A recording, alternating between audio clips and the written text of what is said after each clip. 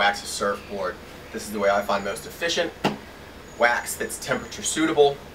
Think of this kind of rectangle spot where you want wax on your board.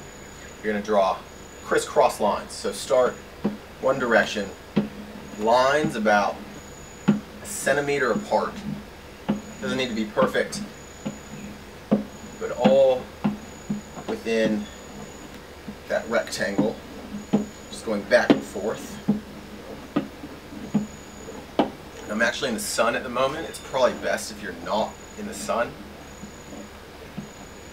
So I've done all the one direction, now starting the opposite direction. You don't need to be pushing hard. You're just kind of laying a base of crisscross wax. Alright? And I'm actually gonna stop filming this and move into the shade so the wax isn't melting. In the shade so the wax isn't melting. I've gone crisscrosses this way, crisscrosses this way. I'll probably do 2 layers of that.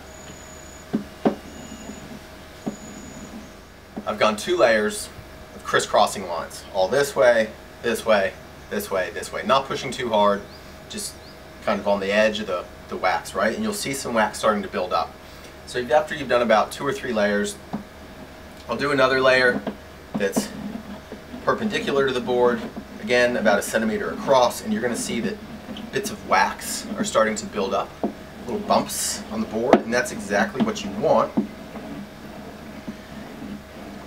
So perpendicular lines, crisscross lines first to build the base, then we're going to start going circles, and again pushing lightly. Just go slow with it, and these little circles that you're starting to draw on the edge of the wax are going to start building up little waxy bumps. That's exactly what we want. So take your time.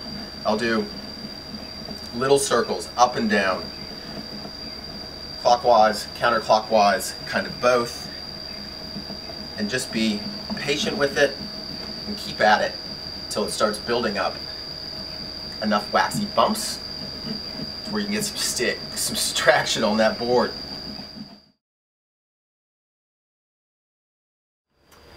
So there you go, fully waxed surfboard. Can you see those wax bumps? I use about half a block. Crisscross, crisscross, lay the base, some perpendicular, and slow light circles till you get those bumps. I'll also kind of wax up the rail, not on the side, but on the top of the rail, about 6 inches past that kind of rectangular square, just for some hand grip for duck dives.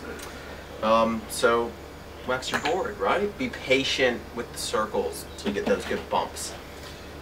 I'm in G-land. This is what I'm riding. It's a Town & Country 6'1" quad setup. So 6'1", 19¼ by 2 3/8. There's probably about 31 liters of volume in this. This is a bit of a step up for me. It's about 5 to 6 foot. Yesterday was a little bigger, so I was surfing a 6'6", that blue kind of turquoise board that you saw in the video at first. So yeah, this is a Buzz Town & Country out of Byron Bay. I've been surfing this a lot around Indo. Round and pin, kind of a straighter outline, but throws a bit more volume in it rather than length. My standard shortboard's about a 5'11", with about 27.5 liters or so. So there you go. That's how you wax your board. Check out surfstrengthcoach.com. If you got questions, post them. Subscribe on YouTube, all that good stuff. And hope this was helpful for you. Cool? Peace.